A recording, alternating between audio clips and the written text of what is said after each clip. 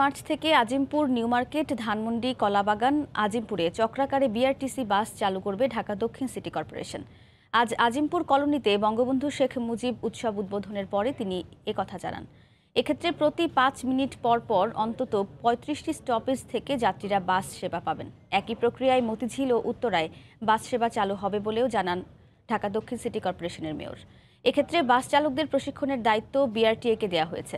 এর আগে বিভিন্ন স্কুলের শিক্ষার্থী, অভিভাবক ও শিক্ষকদের সঙ্গে মতবিনিময় করেন মেয়র। এ সময় ছাত্রছাত্রীরা স্কুলের সামনে ও বাড়ির আশপাশে ময়লা আবর্জনার কারণে সমস্যার কথা তুলে ধরেন। পরে মেয়র সব সমস্যা সমাধানের কার্যকর ব্যবস্থা নেওয়ার আশ্বাস দেন। বঙ্গবন্ধু শেখ মুজিব উৎসব 2019-এর মিডিয়া পার্টনার ছিল সময় টিভি।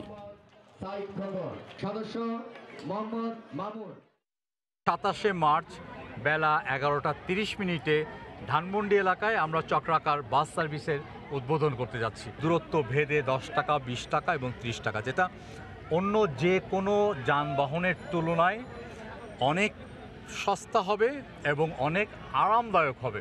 এখানে এসি এবং নন এসি দুরকমেরই বাস থাকবে।